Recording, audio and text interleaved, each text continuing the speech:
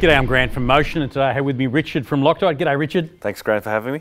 So I see we were talking today about the Loctite primers. We are Loctite Primer activators, and the one I've got in front of us today is the Loctite 7649.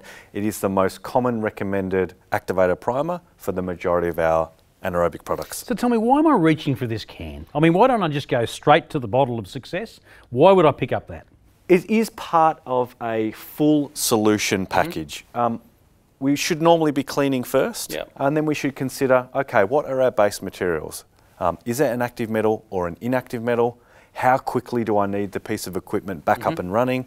And am I concerned about the temperature? Is it really cold? Is my curing time going to be really long? So they're the three considerations. Fantastic. So, I mean, I suppose if you're really concerned about or focused around what the outcome looks like, that's the product that's going to give you that. Yep. What you want to do is you want to have a look at the task at hand, say, okay, what do I need to achieve?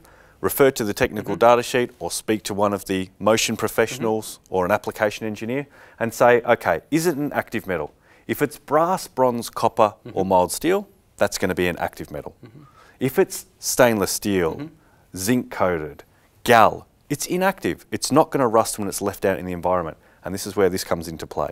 We need to make sure, because as you know with anaerobics, they love active metal, so we need to make sure that the metal is active and that the curing process will start and it will go from a liquid to a thermoset plastic. So this is key. It kicks off the process.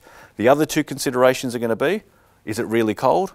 If it's really cold, it takes Loctite a long time to cure, speeds up the process. And the second one is, if I really want to get it sped up, because I need equipment to get back in service. And that's a big challenge these days, isn't it? We want to get back in production, back online, back manufacturing, producing, whatever it is. So it's interesting that this product here really, I suppose, sets the tone. Yep, downtime is money, as we know. If we're not producing, it's costing our business money.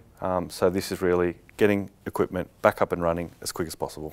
Fantastic. So getting equipment back up and running really fast is important to you, and you'd like to know a little bit more about this product, where we do our best work is when we come to site with you and with people like Richard.